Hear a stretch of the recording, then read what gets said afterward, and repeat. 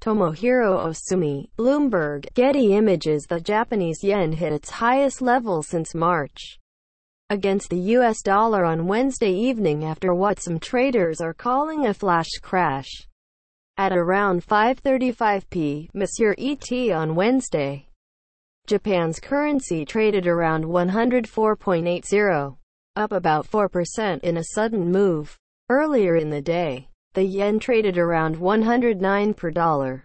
The currency traded at 107.74 versus the dollar on Thursday morning ET, down more than 1%.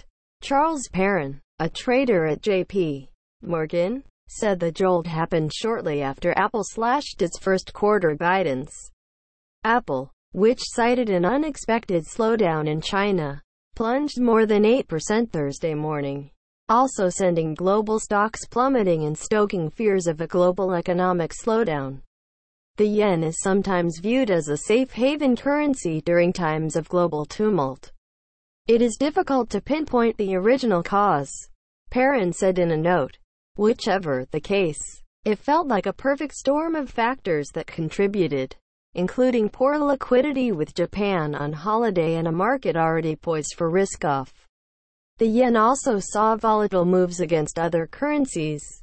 Against the Australian dollar, the yen rose to its highest level since 2011, reaching 71.47 on FactSet. It was up 1.2% versus the Aussie at 75.08 Thursday morning ET. Against the euro, the yen hit 122.14 after hitting its highest level since April 2017. The yen also surged against the Turkish lira, pushing it below 20 for the first time since late October. The moves have partially retraced, however still resemble a flash crash, said Craig Nickel, macro strategist at Deutsche Bank, in a note. So it would be a stretch to say that there's much conviction at the moment with moves in markets over the last couple weeks hardly healthy. The yen's sharp moves come in a time of heightened volatility across financial markets. Last week, the Dow Jones Industrial Average posted its first-ever single-day move of more than 1,000 points.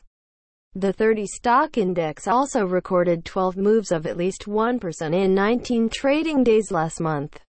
Subscribe to CNBC on YouTube. CNBC's Michael Bloom contributed to this report.